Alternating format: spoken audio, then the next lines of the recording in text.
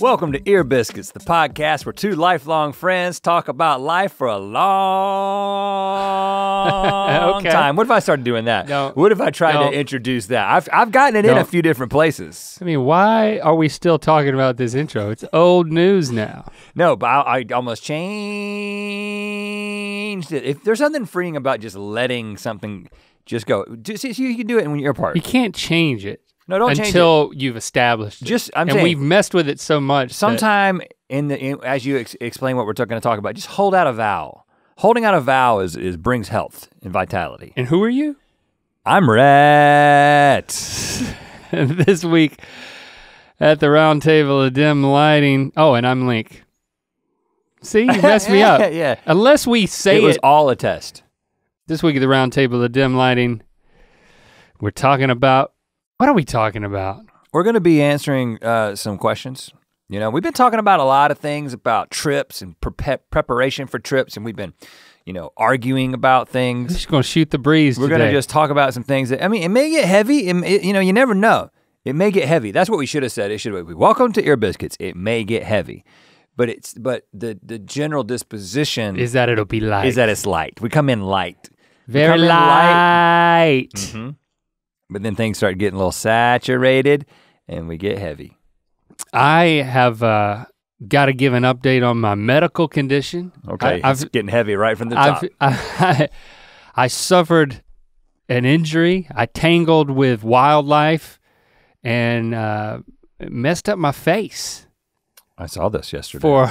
For a number of days. On a video chat. I actually started to get scared.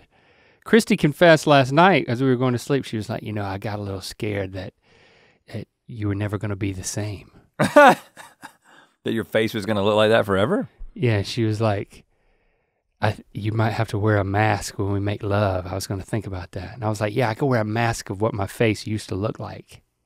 This is the conversation we had last night while falling asleep. And I think that's the moment I fell asleep. I was like, yeah, I would just wear a mask of my own face of what it used to look like. That raises some interesting questions that we can discuss a little bit later. Like our mask work? I've never done any mask work. No, I mean, that's what you're asking. Not to make it serious, not to make it heavy unnecessarily, but like it happens quite often, not quite often, but it isn't uncommon for like one of the people in the relationship to undergo some sort of transformation. Like sometimes it can be extreme, like the woman who had her face torn off by a chimpanzee. Oh gosh, No, I'm saying for real. And then she had to get a face transplant. So I guess what I'm saying is that I don't know if she was in a relationship at the time, but like to think that, and I know I'm not throwing Christy under the bus. I know she was probably joking, but I don't think you can. I don't think the answer is to put on a mask. She was joking. I think it's to find the acceptance in the new face. Yes, of course. I mean, yeah, I didn't take it personally. I immediately fell asleep. I didn't take it to mean anything. While you had a run-in with wildlife, it was not nearly as serious as a run-in with a chimp. It was not to minimize it, but I did notice it on our video call though. I know you did, and that was many hours later. Okay, so let me tell the story.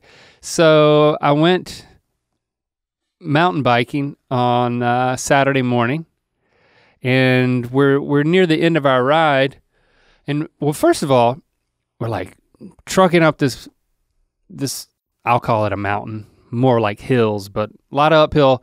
Like working, and then finally you get to the top, and then you got a lot of downhill on these single tracks, and some of it was quite sandy.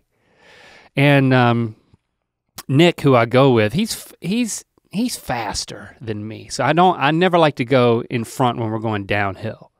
I always let him go first, go at his own pace. I don't want him breathing down my neck and forcing me to go faster than I want to go. Has he got his new fancy bike yet? He got his new fancy bike. So he's going even faster. He's going even faster. He's got dual suspension, and I still got the hard tail, so my butt's I just don't think I can ever get back into a beating. It, man. I'm too worried.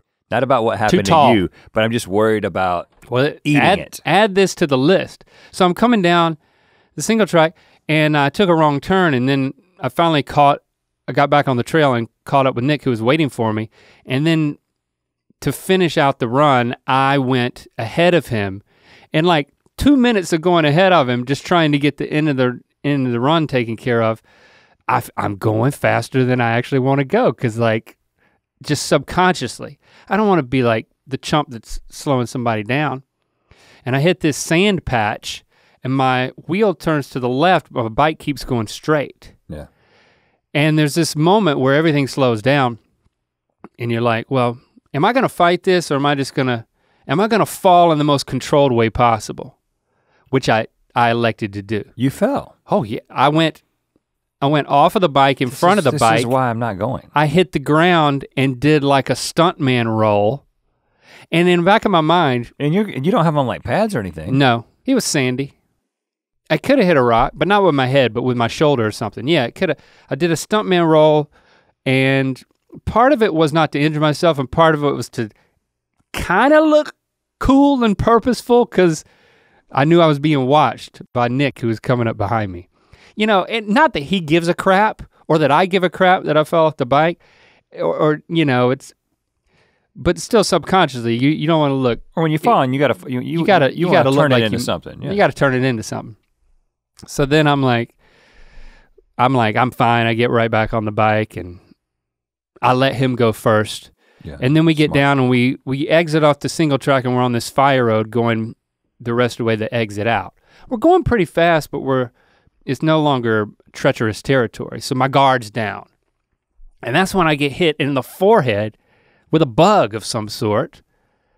And I'm like, dang, that was a hard bug.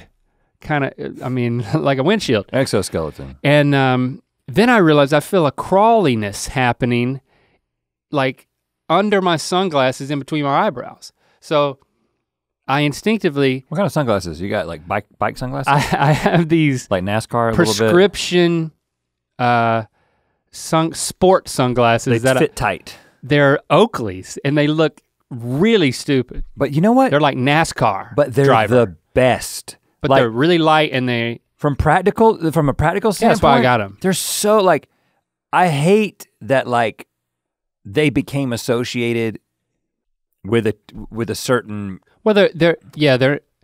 But they're the best glasses. I wish I could make them look good, because when you put on like cool sunglasses, they let too much light in the sides and you can't really see. You put on those Oakleys that are like, I'm going to a NASCAR race. Like you can see everything, man. They're not awesome. The most aggressive tint either, so I can wear them in lower light because I need them for the prescription. They don't hurt your face. Man. And I'd rather not wear my normal glasses like I'm wearing right now, you know. Well, they don't protect you from what you're about to tell us. Yeah, so it's like I feel the crawliness, and I'm still trucking down the road, and so I just grab the arm of the sunglasses, and I just yank them off my face, and then like throw them down behind me. Like I don't throw the glasses down, but I try to. How would you describe that for the listeners? Just kind of jerk, jar them off. Jar the insect off. Fling. So I fling it. Yeah, okay, I fling the glasses in order to get the thing off, and then I flung pretty aggressively, and I'm still pedaling pretty aggressively, and then I just slam my glasses back on my face, and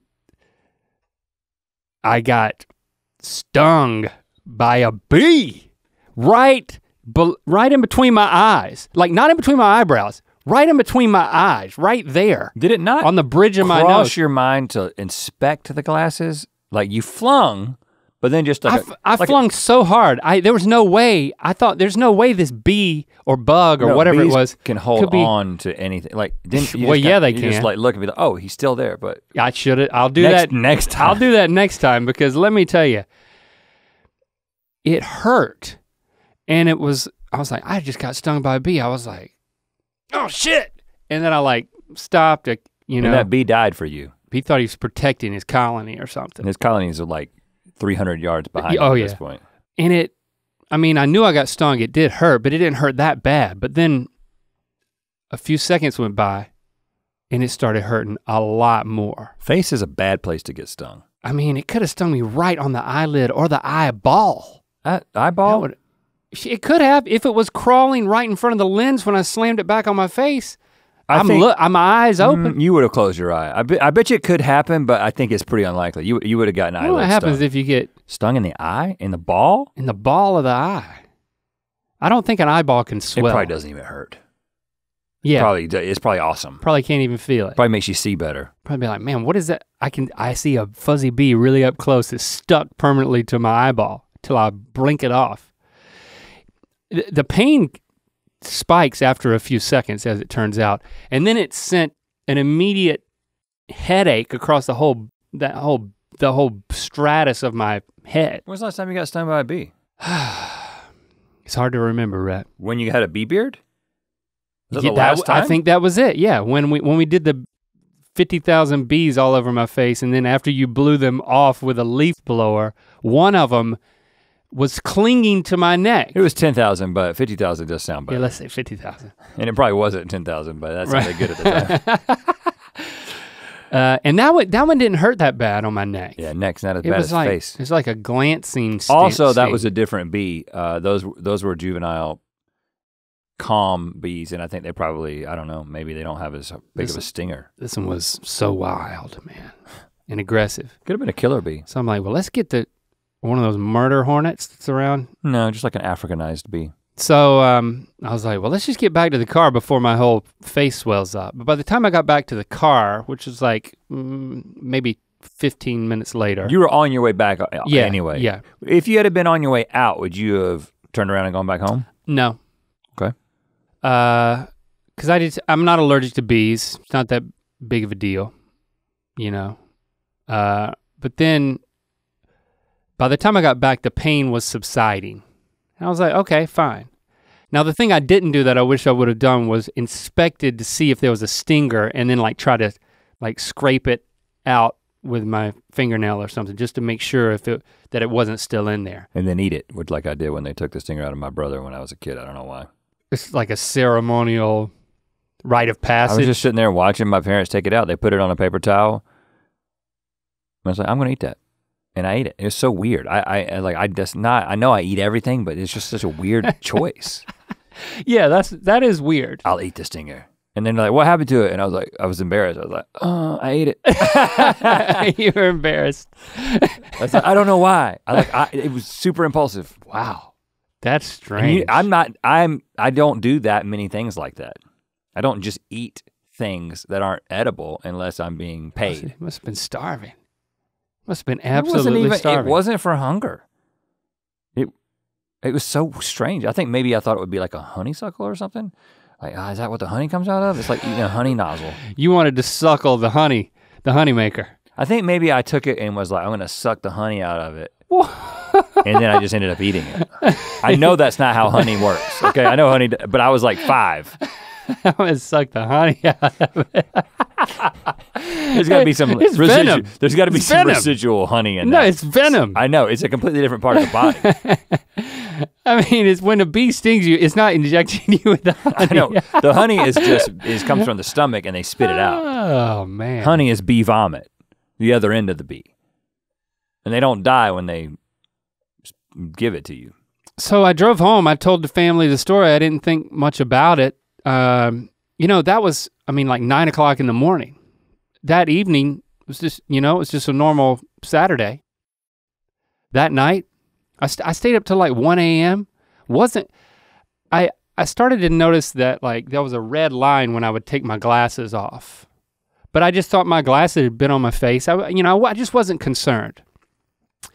And going to bed that late, I was planning on sleeping late, but then I woke up at like 6:30 in the morning, kind of frustrated, but like even before my eyes were totally open, I could tell that like out of the bottom of my periphery, like you're laying down and you're kind of looking, trying to see what time it is without opening your eyes all the way.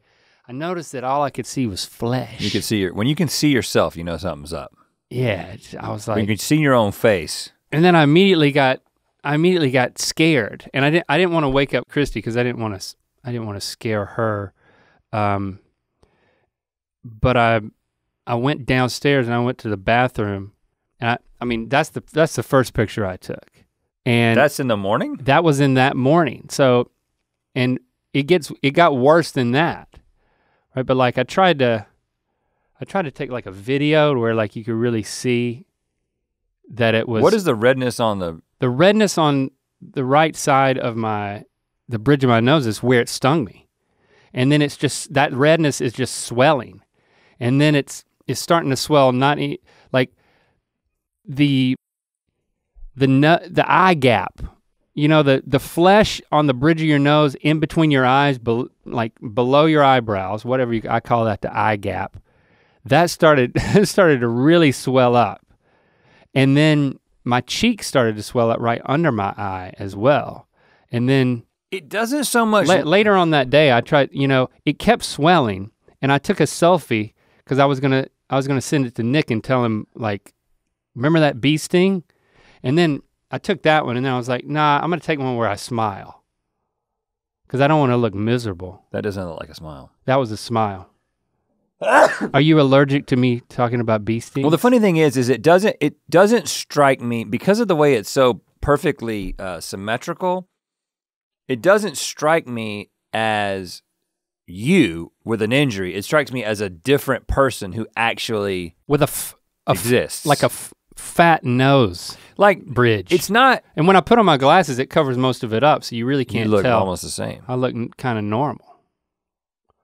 But I was kind of scared, and I looked it up, and I was like, you know, is this gonna close my airway? Am I gonna have a major allergic reaction? Not a day later. Yeah, not a day later. It was what they call a moderate reaction, which is I wasn't having any hives or any reaction anywhere else except right where it stung me. And then I felt better when I read from the Mayo Clinic that, you know, it would be 24 to 48 hours of swelling before it goes away. And of course, this is now the third day. And I'm looking pretty normal again, right? But no, what's today, Tuesday? Yeah. You know, it's interesting because I was already under the impression that, and we talked about this before, that you look different without glasses than you used to look without glasses. Yeah. That like you wearing glasses for an extended period of time has done a very slight something to the bridge of your nose. Has it? That makes you, but now I don't know if it's just I'm seeing the residual bee sting. But I've thought that for years that like, whenever you started wearing glasses in like 2005 or 6 or something like that. Yeah. And then like 7 or 8 years morphed my face into it, I was like, oh, Link looks a little bit different than he used to look. I mean, you also had aged 8 or 9 years, but like, can that happen? Is my nose bridge starting to slouch because of? It's not slouching. Under the it's support just of glasses? slight. It's very slightly wider. Wider? What's wider? The right here in between your eyes. No, it ain't wider, man. That's from the bee sting. Well, no, that's what I'm saying. For right now, that's what it is. But it's definitely the bee sting right now. Because it's not all the way down. When you take your glasses off, I'm like, that doesn't look like Link without glasses. That looks like a very slightly different person. Yeah, and it's like, kind of like my dad too. My dad doesn't wear glasses. I'm starting to look more like my dad. But when I came home, I mean, when the kids woke up, they couldn't look at me. They were like so freaked out that like, Dad, you look like a different person. And Lily was like, you look like in the movie Avatar, when like the guy goes under and then he becomes his avatar and it looks like the guy, except the space in between his eyes is bigger. Yeah, because they almost make their eyes look like cat, like what happens on a cat's face right here. Yeah, it's yeah. a little bit wider. Fat nose bridge. And yeah. I got the avatar. I don't know. It's not as much. Well, it's not that much right now. We did our, once a month we do like a company-wide Zoom call, and Link was a little bit more swollen yesterday, and he was telling the story, and he like showed himself, and then Emily said that he looked like the Babyman mask. That I wear. That you wore, and I guess the first time you wore it was because it's got a wide nose bridge too. Yeah, and it was like, yeah, that's exactly what it looks like. Yeah, so I mean, I'm sure that Christy would be fine sorting mail with me in the long term, but in the short term, she was joking, but I mean, there's some truth in the joke that like maybe I need a mask. Like I need to make a mask. When my face goes back to totally normal, I need to go ahead and make a mask of it. It could also be something that we give away to the Mythical Society. We could give away like.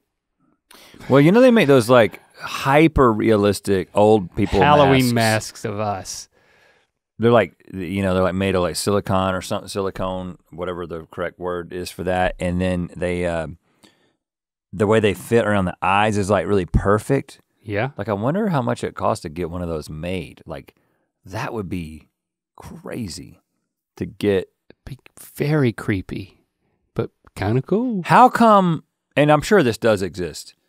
Doesn't that exist? Don't they make like that old man mask that you see people wear and it really legitimately seems to transform them into an old man?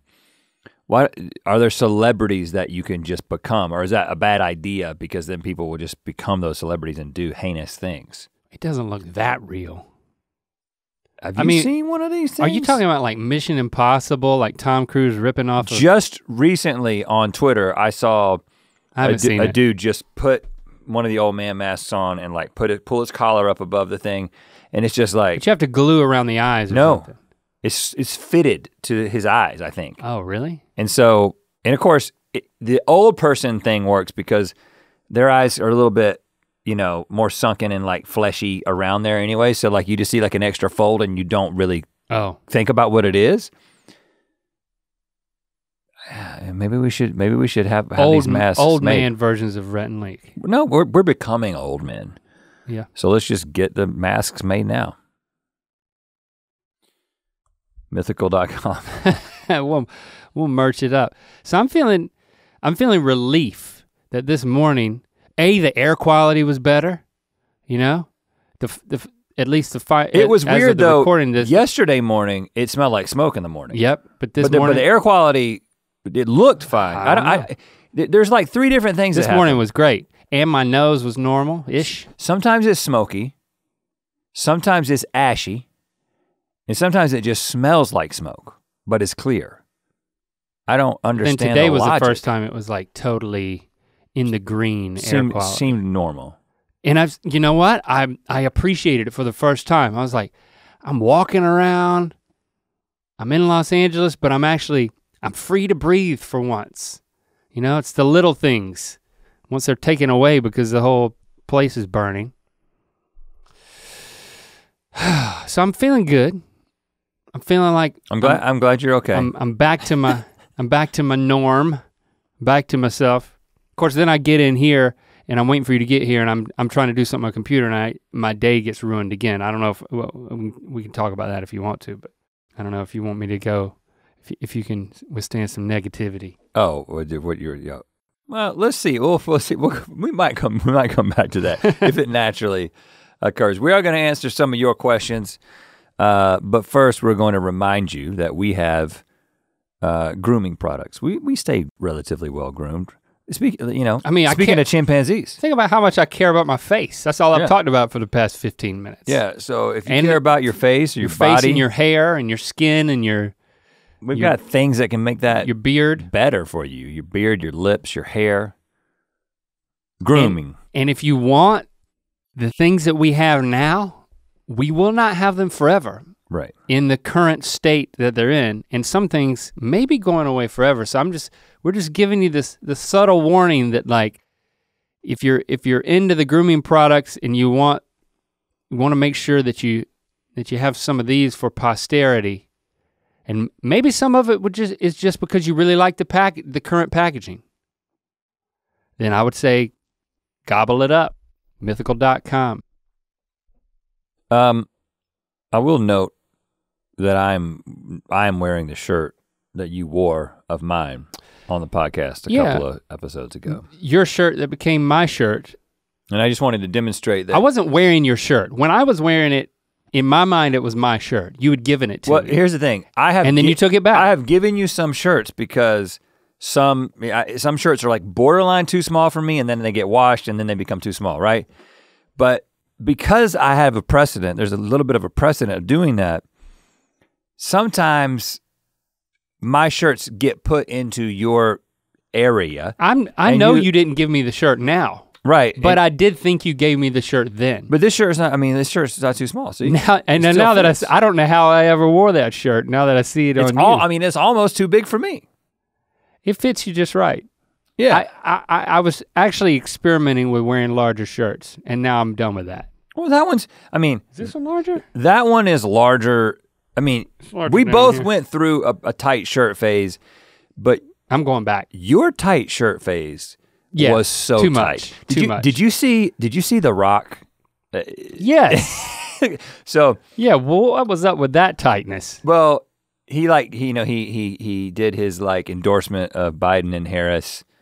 Famously independently political, The Rock came out in support of Biden, and in the video, but he had on half a shirt. He was some of the things people have said about this shirt and like how he gets it on. It's like I think it was Eddie from Gus and Eddie. He like tweeted, "Breaking: Dwayne The Rock Johnson endorses the tightest shirt of all time," which just struck me as it was a bit strange. But the he almost looks like the grapes from Fruit of the Loom. Like his pecs. Muscles, his pecs, and everything is so developed, and then it was like so tight. And then somebody observed, how does he wear a shirt this tight and you can't see even a hint of his nipples? Oh, really? I was like, man, you can't see the nipples. And he's like, it's a video. I think because he put some. You think he tapes tape over? Tape his nipples. Puts tape over. I think he just has really small, soft nipples. I might have had them removed surgically. For that reason, for the smoothness of his tight shirts, smoothness and tightness. But when you see a dude that's that muscular wearing a tight shirt, you kind of just like, okay, first of all, I get it. You've got those muscles, might as well show them off. Also, I assume that it's hard to find a shirt that, like, imagine The Rock in a shirt that fits like the one that you have on right now. Like, how big would the shirt have to be to like have this like extra in the sleeve? I mean, he would look ridiculous. But if you go back to like, I don't know what year it was. I mean, what do you think was peak tightness? I mean, I got pretty tight, but you got extra tight. What was peak tightness? Like 2000 what? The thing is, 2012, 2014? I don't know.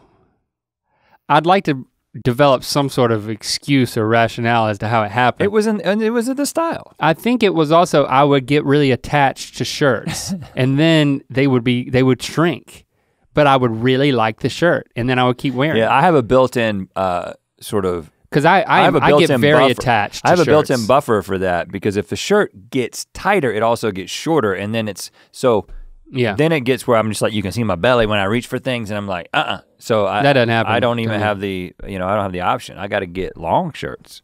I get long shirts, wash them, and then they become normal shirts for me.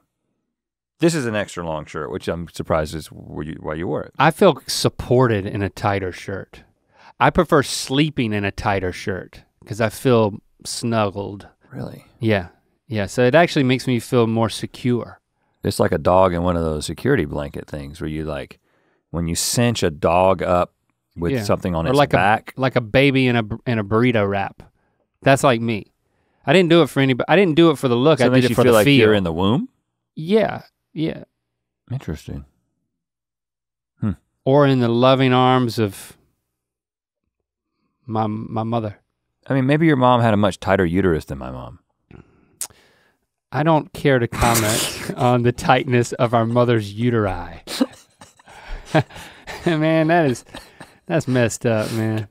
I'm just how big of a baby were you? You know, there's no.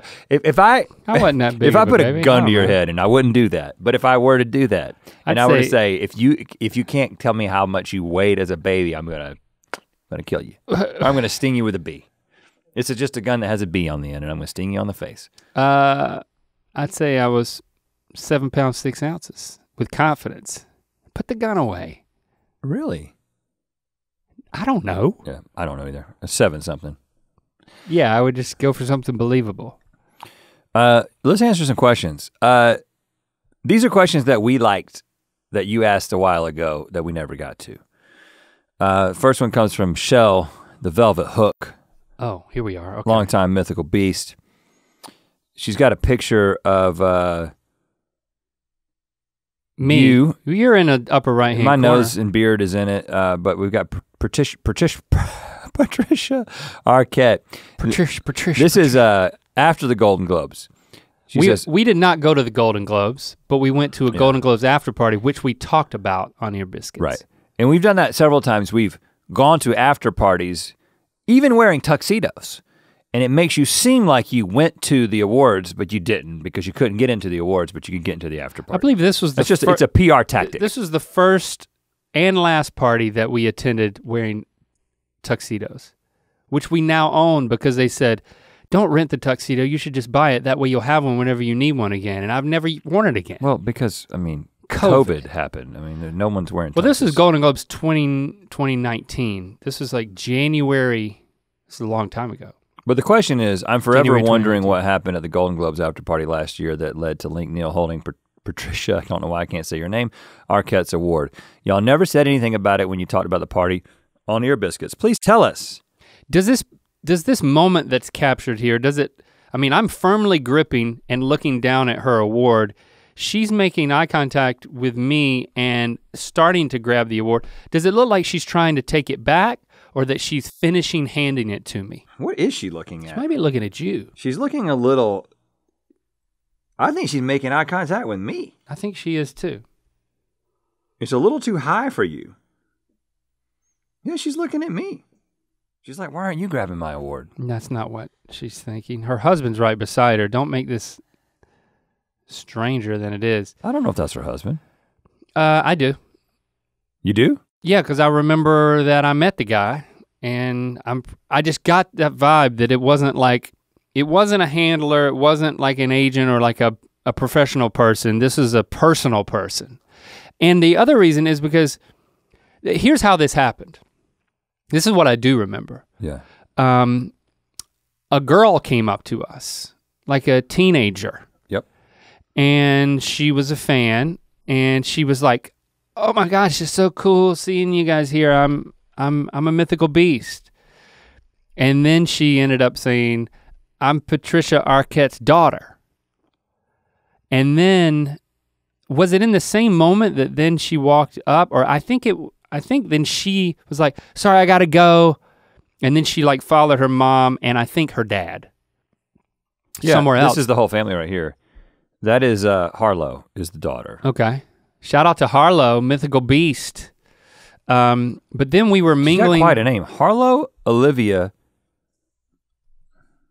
How do you say that? Just, you need to preserve her privacy, man. She's a celebrity's daughter, man. Yeah, but she's not the celebrity. I think she's unless she is. I think she's an actor. Okay. So we're mingling around this party, and the best that I can recall, we like say hello to her again, and then we started talking to, like, Patricia was talking to a lot of people. I mean, when she won the Golden Globe for best performance by an actress in a TV movie or miniseries for Escape at Dannemora, which was the true story of a woman who worked at a prison helping two guys escape. Seems pretty cool. Never saw it. Directed by Ben Stiller. You know a lot about this. Well, I had to look it up because I couldn't remember any of it. And she gave an acceptance speech, like a lot of it was bleeped because she was talking about her janked up fake teeth and her janked up real teeth. And then she was using the F-bomb a lot. But she's a very spirited person, and she always when she wins a lot of stuff because she's super talented, and she has these famous speeches where she like takes a stand on issues. She's like, I'm up here, I'm gonna take advantage of it. And so she's always the talk of the town the next day. So even that night after she won and had given this memorable speech, I believe about voting actually. Voting in 2020, ironically enough. Might have been voting in 2018. Well, I don't know. No, this is 2019. So she was way ahead of the game on that. And so a lot of people are trying to talk to her and get a little time with her, but like we had an end because of her daughter, and then she turns around and I don't remember what happened, but I'm sure we said something that made sense, or at least you did. And then I'm like, like congratulations or something, and I'm pretty sure I was just like, can I hold it? Can I hold it? Yeah. I mean, how often do you get a chance to hold a Golden Globe? Well, I think our only opportunity is probably gonna be then at the after party when we ask someone who won one. Right, I'm like, can I hold it?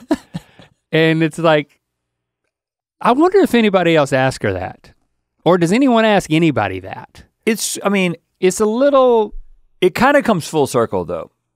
You know what I'm saying? Because for a man who gets embarrassed for falling off of his bike in front of his friend who doesn't give a shit. I don't know why I would. I don't think you get embarrassed by much. Yeah, I wasn't. I think that I held it. Look, I'm holding it right there. The instinct to ask if you can hold it, which I completely relate to and understand, is sort of based in, being from Harnett County, right? It's because we're just a couple. When you boil it all down, we're just a couple of guys who grew up in Harnett County. Yeah. Who the idea of a Golden Globe is like, can I hold it? You know what I'm saying? It's because it's foreign. I mean, by definition, it is foreign. And so, but then the difference between me and you is I'll think that and wonder and think, but I don't want to necessarily just reveal that I'm from Harnett County.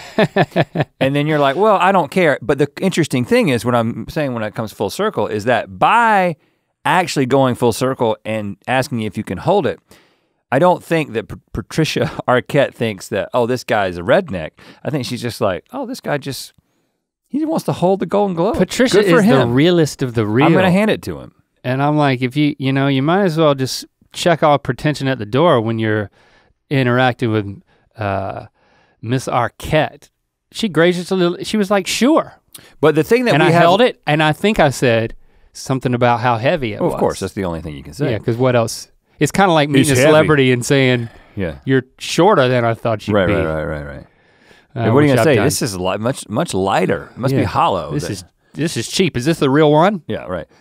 No, it was heavy. One of the things, and we talked about this before, that we've learned about these after parties is streamies are not that heavy. The photographer, there's people going around taking pictures, and like you want to create these moments. That's why one time we faked a fight at the GQ party or wherever it was, and we got a picture taken. But the look on my face, is that what you're going to talk about? No, I'm just saying that it's a dumb look. You holding the Golden Globe. I'm staring at it. You could think, oh, this must be someone that she really knows and is connected to because she's letting him hold. You know what I'm saying? Like you don't. It kind of looks like she's trying to take my award. Yeah, it's like, oh, this guy? Who's that guy? Did he win one? Right. So I'm saying that doing these kinds of things is ultimately a good thing because you will get good photos taken. Yeah, I have many people congratulate me on my Golden Globe. No, that's not true. Let's ask another question. So we cleared that one up, Shell. Long time coming, but we did it. 1 iron 4. Put the rumors to rest. 1 iron 4. This doesn't keep me up at night. I think because we asked you guys, is there anything that keeps you up at night? But that when we sleep, we just see the back of our eyelids. Like our eyes don't turn off or anything. It's just covering them like sunglasses. The way you just read that seemed like you were just reading it to yourself. Can you read it again in a way that could make sense to me? Well, it's not really phrased as a question. It's a statement. When we sleep, we just see the back of our eyelids. Like our eyes don't turn off or anything. It's just covering them like sunglasses. I know what's up here. For the longest time, I thought whenever I would sleep or even just close my eyes, I honestly thought, I'll say as a child, okay, that my eyes rolled in the back of my head. I thought that like as the shades came down, the eyes rolled back. You mean like a baby doll?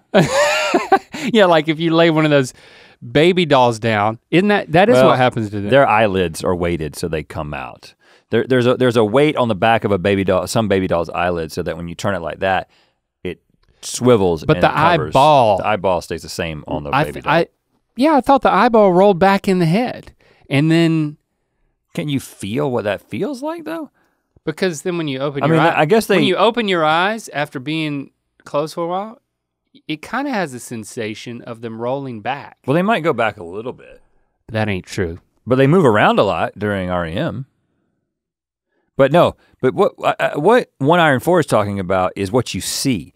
So early on, when I was a child, and I don't return to this as much anymore or think about it, but like I just noticed that when I closed my eyes, if I really stopped and focused, I could lock into basically a light show that has the sensation that I'm like traveling through space and seeing stars pass by me, like a bunch of little dots, right? And the way to enhance this is if you just take your eyes and you press on them, it will enhance that effect. And also potentially hurt your eyes. No, I'm just pressing very lightly. But then there it is. Okay, now I have focused on this like membrane. This has not happened to you? No, but I think you haven't focused on it. I haven't. I think you have to see something. I looked up an explanation for it, and when I read the explanation, I was like, I've never experienced this, and it is what you described. So let me read the explanation and then I'll try it. A Huffington Post article. You close your eyes and right before you fall asleep, you notice something, a twinkling, a swirling pattern of stars and colors producing a makeshift light show on the inside of your closed eyelids. Yeah. That's what you're describing. Many people who have seen this visual phenomenon think it is a light-induced after image of what they had seen before they closed their eyes, which it's not. I mean, if you stare at a light or something bright and then close your eyes, you still see an after image. That does happen. But that's not at all what I'm talking about. And this agrees. But an after image may only be part of what they are seeing. The real reason we are treated to this fuzzy fireworks display behind closed lids has to do with phosphenes. P-H-O-S-P-H-E-N-E-S. Phosphenes are the moving visual sensations of stars and patterns we see when we close our eyes. They are thought to be caused by the inherent electrical charges the retina produces, even when it is in its resting state. So it's like you're looking at a wire that has electricity going through it, essentially. So see, I just closed my eyes and I feel like I'm definitely seeing some after images. We got some like strong light sources. You need to cover your eyes with gently and press on your eyeballs gently. Man, I've still got swelling. No, and then you have to stop. And then there is like it's very difficult to acknowledge it, but once you acknowledge it and focus on it, you can actually follow like the fabric of space-time that you're seeing inside your eyes. Sometimes it's really, really easy and obvious, but hold on. Okay, there it is, I'm locked in again. And I can literally see like this, it's like stars, but they're super tightly packed stars. And they're very, very faint. And do they move? Yes, it's like constantly moving, like you're moving through them. It's very hard to finally focus on and see, but I did it as a kid, and ever since then I've been able to do it. I can't seem to do it. I think you just have to I think you just need some time alone and a lot of time, just a lot of time alone? You need a lot of time alone because you know what it is? It's the same exact sensation. It's a totally different principle, but it's the same sensation of staring at one of those weird things in the mall and all of a sudden seeing it. Oh, it was there all along, but I had to like cross my eyes a little bit. Like that's how it feels. Staring at the strange, you talking about that weird guy who would always sit in front of Mrs. Fields' cookies and like make you not want to get a cookie because he was like, why is he always on that bench? You know what I'm talking about. The things that you look at where you see, what do you call hidden images. We put one in the book of Mythicality. Can't remember what it's called. Did it work though? Did the one in the book of Mythicality work? No, once we decided that we didn't have the capability to create one, we made it a joke. That on the next page, we revealed that there was nothing there. Right, because it's not easy to create one. Like we thought, we did not want to spend the money. Surely there's a company that does this, but it's not as easy as you think. Well, sometimes if you're just with your eyes open, if you're staring, like if you're just like relaxing, and then your eyes just your eyes are open, but you're not really using them. See floaters. You can start to see floaters, and it's like you're seeing things on the surface of your eyeball. Looking at moving around. Looking at a clear blue sky. Funny thing is as a kid, I already had floaters. I guess I got more now. But I don't sit around and look at them anymore. But like as a kid, I would just look at the sky and then I would start following the floaters and I would try to like move my eye. Right. Not too fast. I can do that. That's a totally different thing. Because then Because it'll start drifting, and that's really your eye drifting, I think. Because then when you try to focus on it, it moves back. I think that it's slowly moving across the surface of your eye because your eye is wet. But then if you focus on it, it will moves move with your eye. It will move. Yeah, and that's where when you can start to feel like it's on there. But I highly recommend the phosphines. Just closed eye visualization. Okay. It's gonna get a little heavier. Let's get a little heavier. Okay, yeah, let's do it. Swain, Michael Swain. What is the Achilles heel of the human race? We always talk about finding the Achilles heel to aliens if they came for war to defeat them. What is ours? And can we do anything to bolster it? What is the Achilles heel of the human race? I think because my mind is still in this, largely in the same place it was when we recorded the last episode, which I know kind of ended on a downer when I started talking about how we're hopelessly divided as a country, and I have this hopeless feeling. It's been weighing on me. I think as we get closer to the election, and by the time this comes out, we're barreling like down on the 2 election. weeks, yeah. So, and who knows what will happen between us talking about this and being that much closer. But the rhetoric and the heated dialogue and the people getting into their trenches, it is so pronounced right now. And so I've been thinking about this, like, and just one thought I have, I'm not gonna say this is the Achilles heel, but I think one of the things that has happened, because I've been thinking about like longer term, more global things, and like, you know, it's one thing to talk about the impending demise of democracy in the United States, which let's say potential. I'd like to have some hope. Well, I'm just saying, yeah, the potentially impending demise. I'm not saying it's definitely gonna happen. But again, when you think about the United States, I mean, we're still talking about, if you think about all of human history, we're still talking about a very small period of time that the United States has been around. It's not gonna be around forever, right? What worked a generation ago might not work now. Like, but if you think about like the human race and the history of just us as a species and our future, which I think is kind of the sort of the 50,000 foot view that Michael Swain is talking about, like the whole human race. So I think that a big issue is that our technological evolution has outpaced our moral evolution. So you're talking social dilemma. Well, to me, it's which bigger, I watched recently. It's bigger than the social dilemma, but yeah, the social dilemma is like a symptom of it. But I guess what ultimately what I'm saying is like, if just from a general, like almost a mathematical, logical equation, we've developed the ability to destroy ourselves before we've developed the collective will to protect each other. Mm-hmm. And so if we don't continue to evolve morally to a place where, you know, empathy wins versus sort of this self-absorbed group mentality. Yep. It will end. As we know it, civilization will end. I'm not saying that the human race will go extinct.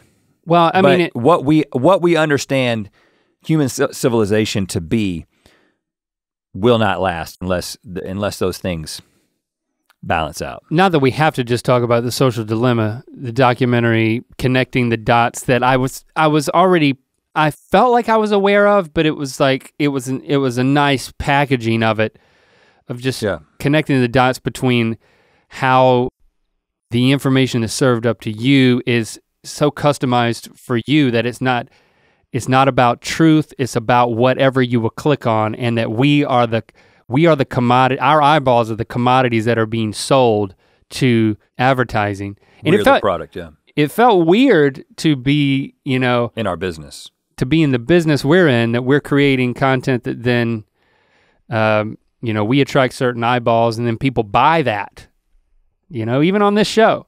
So it's like, I don't want to. That's a whole different podcast. That's a whole different conversation, but you know, just being struck with the reality of how divisive how customization leads to division. You know, when everything's just for me and everything is presented to each person, whatever they will respond to the most, not what is the most truthful or the correct thing, then you get in these bubbles where if you Google it, the things that stand out for me is like if you Google climate change is, depending on who you are and what Google knows about you and where you are, who you are, the more information they can get, the more that it's gonna fill that in with something that you are going to respond to, not something that's gonna give you facts. Because the global warming is a hoax, right? Or global warming is true. You know, and that's not the thing that was just one news example to me. Again, like you said, like I think everybody has a little bit of a sense of this. This is the polarizing effects of like your Facebook feed and your news feed. But the Google thing was striking because you start seeing that like, oh yeah, this algorithm, which is the algorithm is not programmed with truth in mind, right? It isn't fact checking itself. It's just like my goal is to keep you, user, on the computer, connected online as long as possible to expose you to as much advertising as possible. So it's definitely like one of the things that happens is, you know, some people are super fear-based. And so they're gonna any news that is telling them about all the shit that's going down somewhere and how things are getting really, really bad, like they're addicted to that type of information, that kind of doomsday situation. And so they're gonna click on those kinds of things. And you're like, oh crap, it's like, how have I been susceptible to this? If you're scared, you're gonna if you feed off of fear, then you're gonna be fed more fear. If you're fed off of outrage or anger, you're gonna be fed that. On either side, you're gonna be pushed to an extreme because that's what we respond to extremes. Well, and the crazy thing is if you're scared of something, being told that you shouldn't be scared of something is not a strategic way for an algorithm. You don't want to assuage the fears. You want to enhance and feed the fears. So you want to keep giving you the stuff that, oh, the cities are falling apart or whatever. And it doesn't happen to one group. It happens to, the more entrenched you are and the more involved you are with the algorithms on whatever platform it polarizes you in both directions. And then because for me, you've got people like for years now, I think, like Sacha Baron Cohen, the comedian, Borat, you know, has been very vocal in sounding an alarm about this. He's not the only one, but you know, it's just like, I think he's in an interesting position because of how his entertainment has been to psychologically manipulate people and expose people's true colors, right? So he's very outraged in how people are being manipulated without them knowing. Yeah. But it's not something that, you know, it's not that fun to listen to somebody get that upset. And it's not that, but then the documentary's really well made. It makes it a little more palatable to explore the ideas, but then it's kind of like watching Super Size Me and then saying, are you really never gonna eat McDonald's or fast food again? Not really. You know, it's like, it's so entrenched. And like, we're not on Facebook. And the way that we're on Instagram and Twitter is like, it's professionally and it's different. But like, so I feel like we've been on the outskirts of a lot of this, and I just haven't understood the extent to which people will only get information that works for them. And so it's like that whenever you think, how could anybody believe fill in the blank? I mean, all this information I'm reading, it's a foregone conclusion that X, Y, and Z. And then it's like, well, because someone else is getting a completely different set of information, and it's scary. But I don't think you're getting at this being the Achilles heel of the human race, right? I am in one sense, because, you know, if you think about it. I thought you were gonna say like, is it ego? And I do think there's a tie. Yeah, well, I guess what I'm getting at is, this is not like, this isn't unexpected at all, right? So if you think about the history of humankind, like we actually have not adapted to believe truth, right? In fact, it's more strategic from a natural selection, evolutionary standpoint to believe things that aren't true. In fact, I think it was in Sapiens where he explains this really, really well, where he just talks about like, as a matter of fact, our ability to believe things that aren't true, that are kind of outside of the natural realm, to kind of hold on to a thought, an ideological idea, is what enabled us to kind of come together and do things. But we're always coming together at the expense of another group of people. So take it like, if you just take it like two examples, like you got two villages.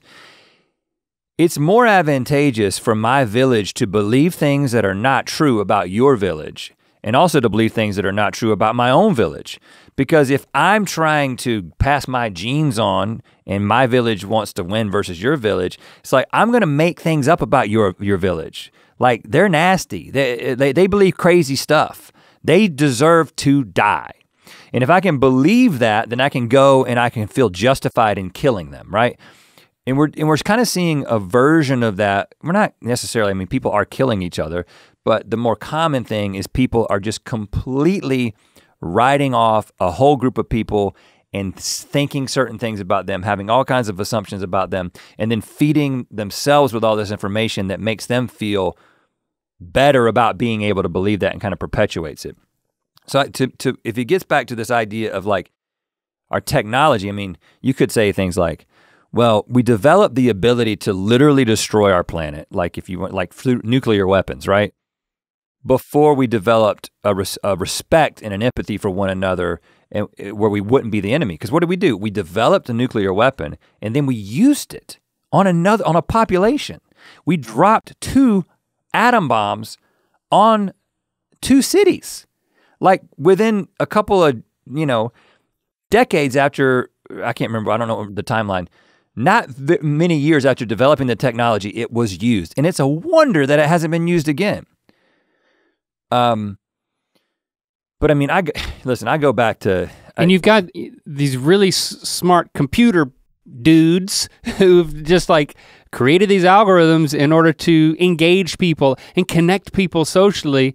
But it has all these, they're not, I mean, you see the hearings, you see Mark Zuckerberg at the hearings, it's like, deer in headlights. People come into grips with, and I haven't read all the articles about it, but Jack Dorsey or whatever the head of Twitter is, and like the journey that he's gone on, like finding yourself in this position of you've created this thing which may very well be a monster. That it's like, that's not what you set out to create, but now you have that amount of power, like it's scary. Yeah. And it is it's comparable. I think comparable. I think it's a huge piece of it. Like, yeah, it's exactly what I'm saying. Like the technological advance to be able to connect the world in this way that seems so promising, but yet you're connecting people who haven't morally evolved. We haven't morally evolved to a place where we can actually be more interested in the interest of another person than ourselves. Like we haven't gotten there yet. And you take so selfishness and I'm trying to pinpoint that Achilles heel and just trying to me it's pinpoint what you're saying. I'm just saying ultimately it's the pacing of the technology getting ahead of the moral evolution, because I do think that there is a place that I think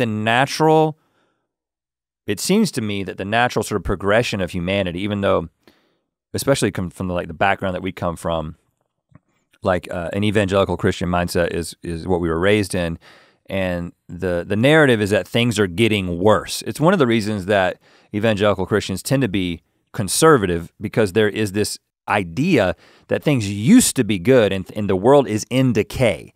And things are moving towards the end times up until the point where Jesus will come back. So things are getting worse as you go. Whereas a progressive mentality is, actually things used to be pretty shitty. Like people got killed all the time by each other and by disease. And as time has gone on, we've actually things have gotten better for more people. Steven Pinker has a great book about this that kind of explains how things have actually gotten better just by the raw numbers. Things are moving towards more connectivity and more equality for more people, right? I mean, it's tough to get there, but I just think that we haven't gotten to a place where we can really put ourselves in someone else's shoes. And now, it would be one thing if we got to a place where it's like, yes, we were super empathetic and we were cooperative and we saw ourselves as one human race. We saw ourselves as stewards of the planet. And then we developed the ability to be interconnected. Like the things that we could do would be amazing, but we haven't gotten there yet. I mean, think about this, it's 2020. We've known the science behind global warming for decades now, right? It's relatively simple science. It's that very small changes in the concentration of carbon dioxide and methane in the atmosphere and other greenhouse gases leads to more retained heat. It's complex, but the overall principle is pretty simple, right? And lots of people sounding the alarm, seeing all kinds of the beginnings of like more and more evidence building in this direction. Everyone who looks at this is seeing more and more evidence. But yet, there's a whole group of people, including the president, who are saying that this is not happening, right?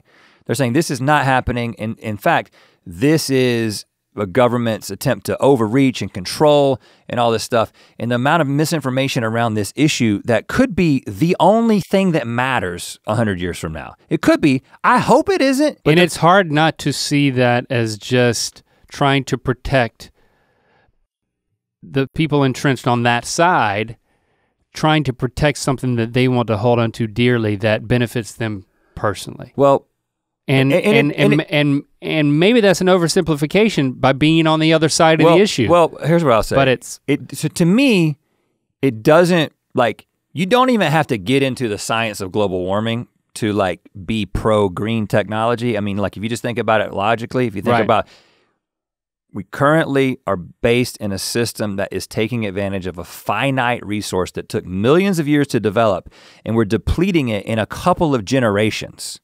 Like, it doesn't matter, even if global warming wasn't a thing, transitioning to primarily renewable energy would be a no freaking brainer. And we'd be like, who knows what's gonna happen? Maybe we're gonna get hit by an asteroid someday and we're gonna go into a nuclear winter for a few years and we're gonna need to burn this coal and need to burn this oil. We need to hold on to it. There's no, the only thing that you can point to, and again, this is somebody, I was evangelical Christian, conservative for most of my adult life, or a good portion of my adult life.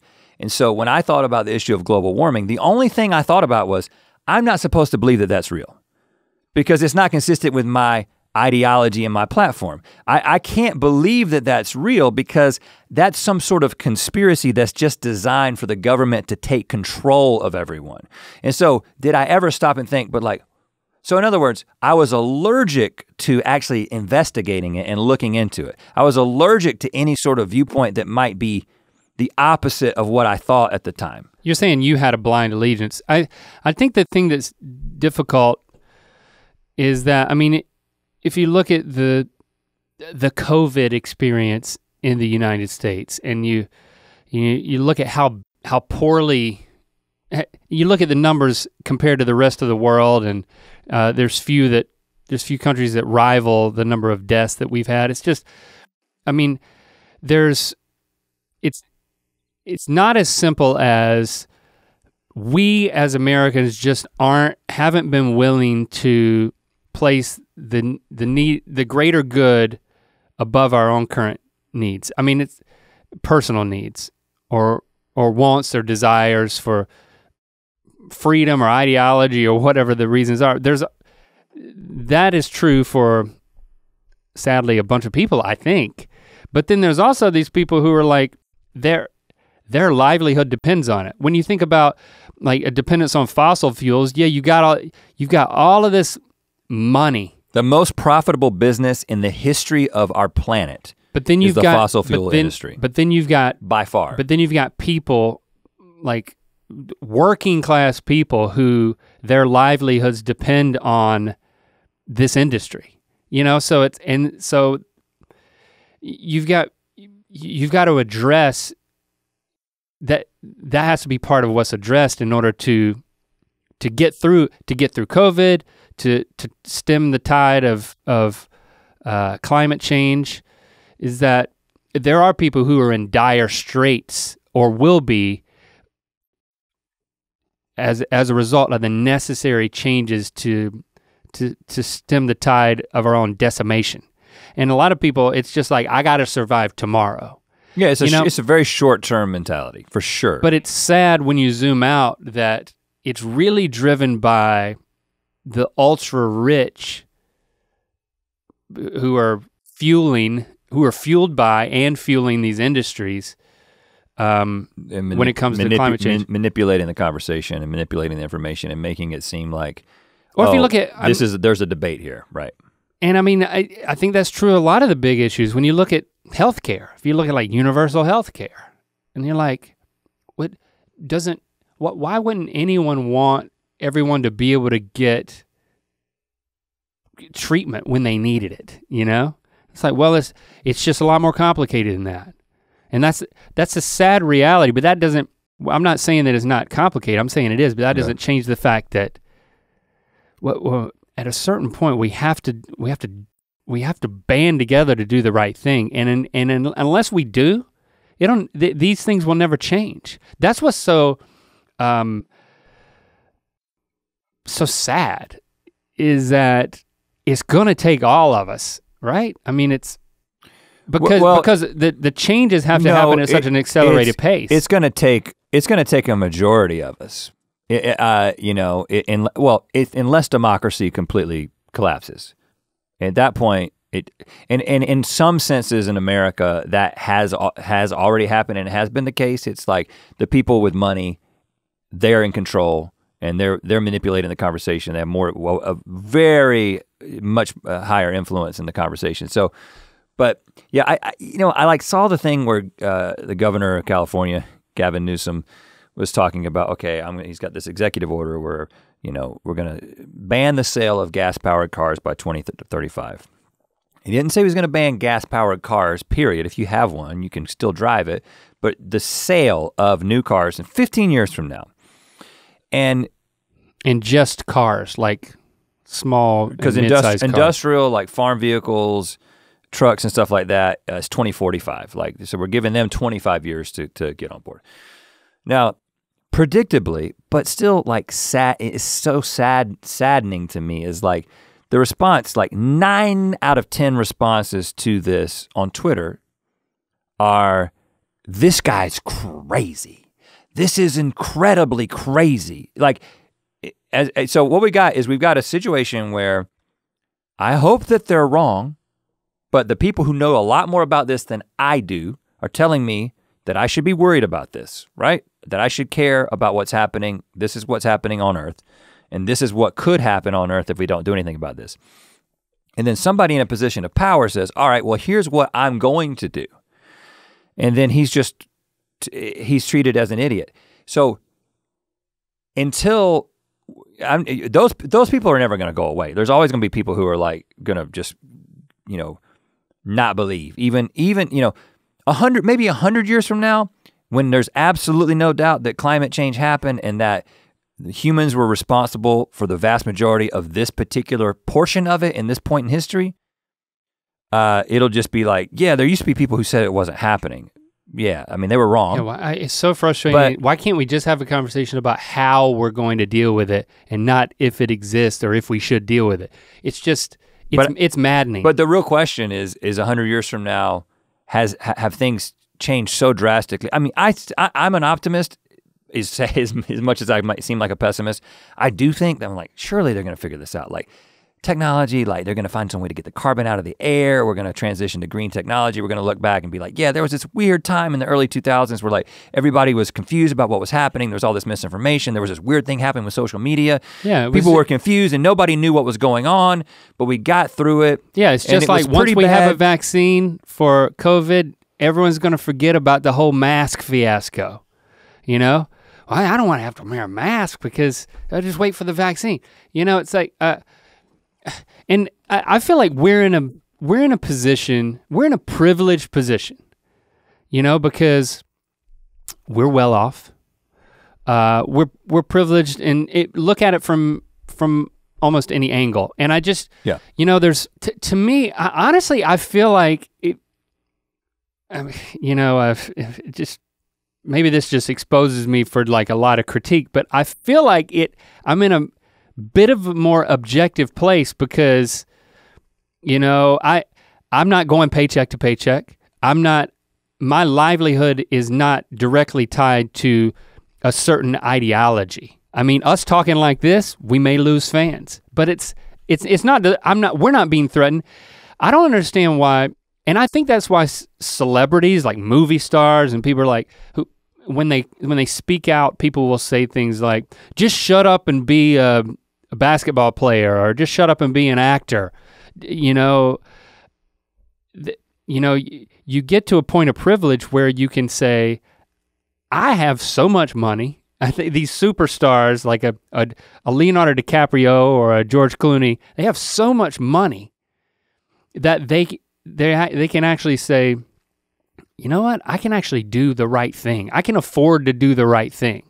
And I don't think that's why they're doing it, but it's like, to me, you can listen to those people who are saying these things because they're trying to do the right thing. That's the skin they have in the game. And I feel for the people who, you know, it's hard for them to do the right thing because it directly affects their livelihood. Like, are they gonna get another paycheck or something like that? And then you got the people who have all the money who aren't doing the right thing, who are only thinking about themselves. I think there's a stark contrast there. Well, and there's also, you know, and we saw this when we told our deconstruction story. It's like, you know, we have one perspective on the world that we came from and the world that we're in right now. Well, people who are still in that world are like, well, you guys are in a cult now. You know what I'm saying? Like you guys had it right. You were in the right place. You had the right mentality, the right ideology.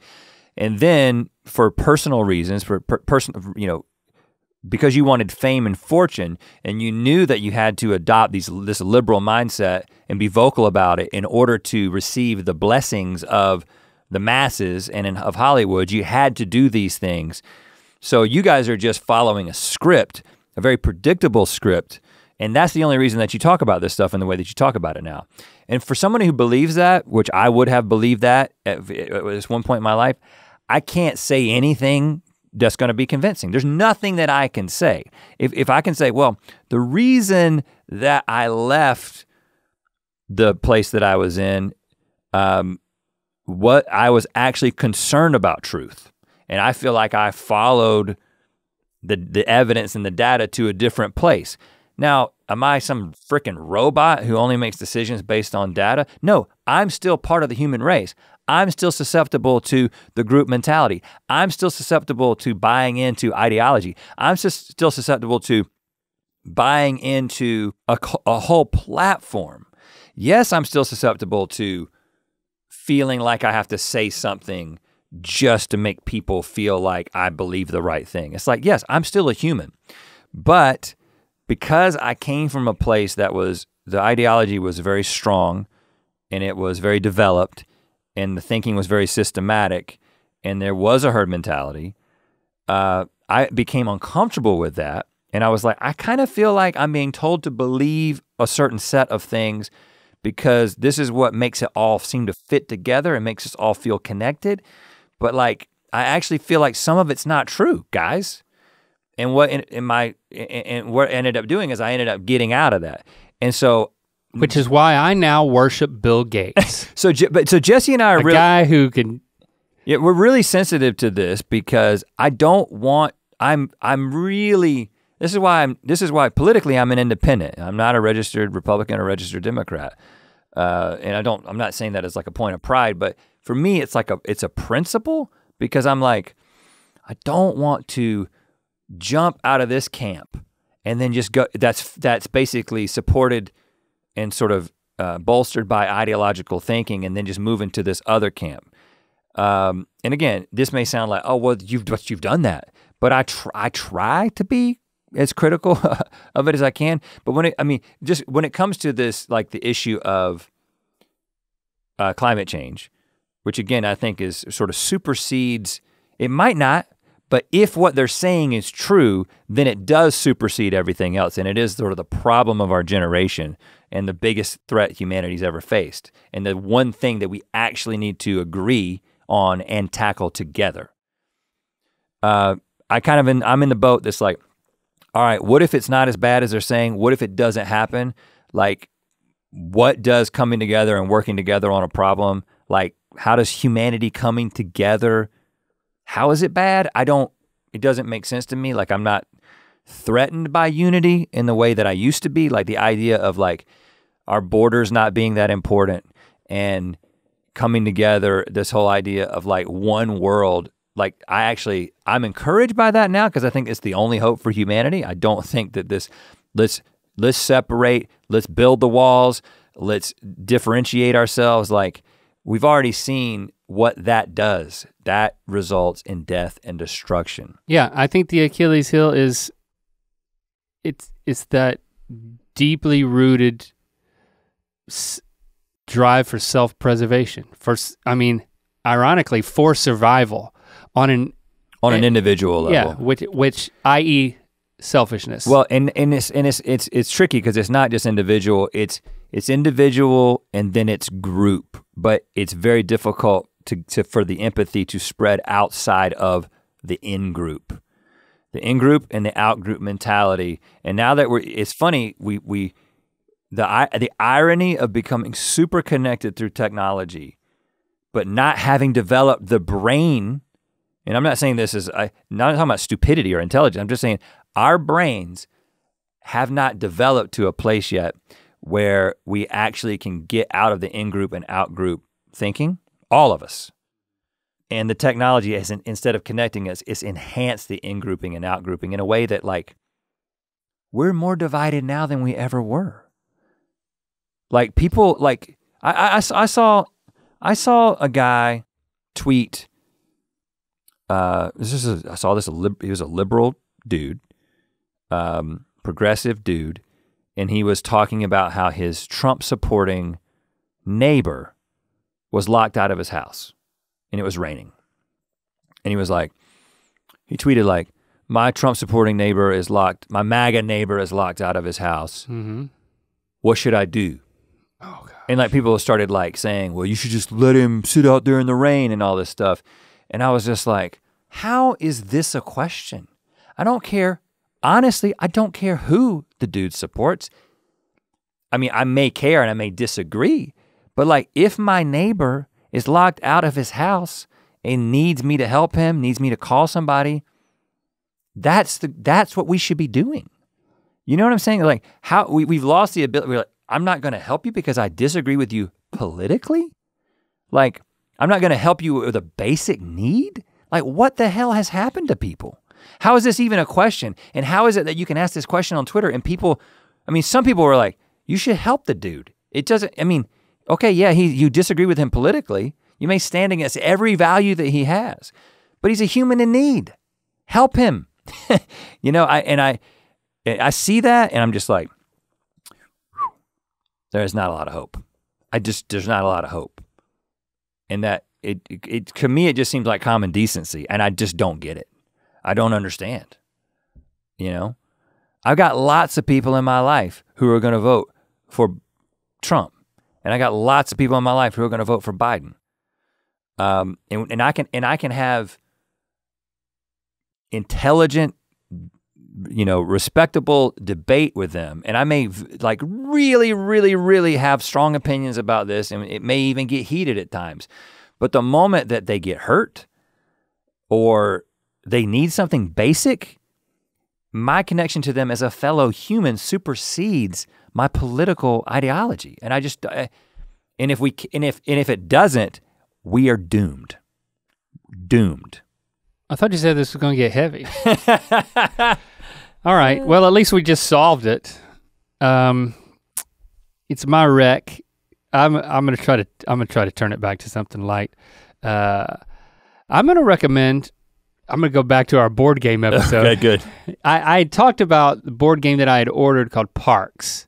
Yeah. So wreck, baby, 1, 2, 3, 4. This is my recommendation. You can get it at Target, Barnes and Noble, Amazon. Parks by Keymaster Games. I had ordered through their Kickstarter campaign. They raised like over $500,000 to do the expansion pack because this game is so popular. And you know what? It's not here yet because I didn't order through the places I just said.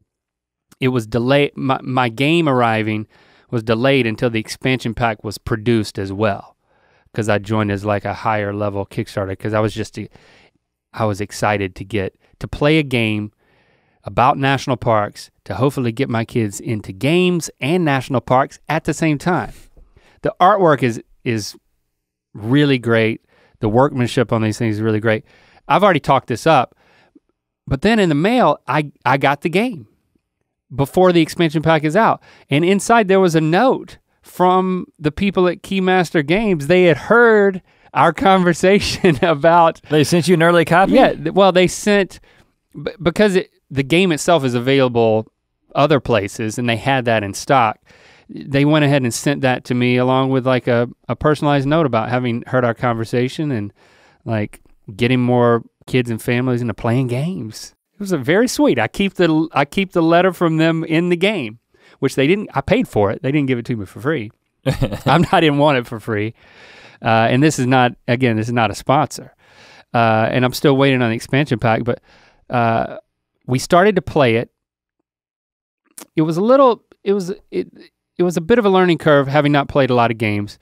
And then like the family, they didn't have a lot of patience. Chris was like, you know what? Why don't you like? Why don't we put a pin in this? Maybe you can watch a video that like shows how to play the game instead of you trying to figure it out and teach us at the same time. I was like, you know what, that's fair. So we reconvened. I did some research, I watched some playthroughs, and then I knew how to play the game. Hot tip, if you're gonna teach your family how to play a game, you should already know how to play it. Because it could be maybe just show them the video. Very slow and frustrating. Well, I watched like an hour and a half playthrough. Okay. I'm now that guy. I watch board games being played for an hour and a half on YouTube. That's what it took. And then we played it. And then last night after dinner, Lily and Lando were like, let's play Parks again. Like the two of them hardly ever want to do the same thing. And like we played again last night. Very, very good game. Well worth the $50 that you have to pay to get the What is the object? To visit parks and have just an amazing experience with lots of great memories. Basically, they have the most number of points at the end of the game by visiting the most parks. And there's like resources involved. How do you sabotage other players? You can block them out of getting to places on the hike that they need to get to in order to reach their personal goals, in order to get there, to rank up their points. Isn't it funny if the object of the game was just for everybody to get what they wanted and everybody to have a good time, you wouldn't enjoy it? I mean, I'm just saying. Yeah. The reason I asked the question is because it goes back to the conversation we just had. There's something inside of us that we don't want everybody to win. We don't want everybody to win. So, only one person can win the game. And you have to. Yeah, you're trying to do everything strategically in order to, but that appeals to us. To block people out. That appeals to something that is so deeply, in other words, what I'm saying is, and I'm not trying to be the downer, again, I know you try to bring it up, but it may be that mentality is so deeply ingrained in us that there is no scenario where all of a sudden we become 9-10 billion people on a planet and it's just a utopia. Like maybe it's not possible. Maybe there's always gotta be a winner and always gotta be a loser. It's something in our brains that we are never gonna be able to let go of unless there's some sort of deep deprogramming. And so we're gonna build the population up and then we're gonna decimate one another and then it's gonna start again and it's always gonna happen like that. Well, I'll say because of the artwork is so beautiful And because it's about experiencing parks, it feels better. And like, so when I did, you know, I enjoyed working my brain in order to strategize to get as many points as possible. But if I lose, I still find myself being pretty happy. Maybe the key. Lincoln doesn't though, I'll tell you. Lincoln is competitive. Okay, yeah, good for him. Here's the thing, I'm very competitive as we've established, but yeah, I still want everybody, I want the world to work together. I want us to get to utopia, but I just kind of feel like there's not enough people on board. And that's what I was trying to say about celebrities. It's like in a lot of ways, I feel like I've gotten what I want out of life. It's like the Bill Gates of it all. He's gotten what he wants out of life and now he's devoted his time, his energy, and his massive resources to making a positive difference. It's like, I'm not gonna You mean controlling, you mean I'm not gonna say that he doesn't, mind and manipulating the media? Does he have completely pure motives? Does anybody? But like, he's in a position that makes him more, I deem him more trustworthy. And I feel like, honestly, from my own experience, I think it was mostly Melinda. Okay. I think she was the one who was like, all right. I think, Bill, yeah, we're the richest people on earth. Yeah. Let's do some good. And I think she talked him into it. That's okay, well, I take it all back, I apply it to Melinda. It is the Bill and Melinda Gates Foundation, after all. I was gonna make a statement about ulterior motives and like figuring all that out, but I don't wanna go back there. Just enjoy Parks, the board game. Enjoy Parks. And just enjoy Parks in general, if you can get into them. Oh yeah, do that. Hashtag Ear Biscuits. To watch more Ear Biscuits, click on the playlist on the right. To watch the previous episode of Ear Biscuits, click on the playlist to the left. And don't forget to click on the circular icon to subscribe. If you prefer to listen to this podcast, it's available on all your favorite podcast platforms. Thanks for being your mythical best.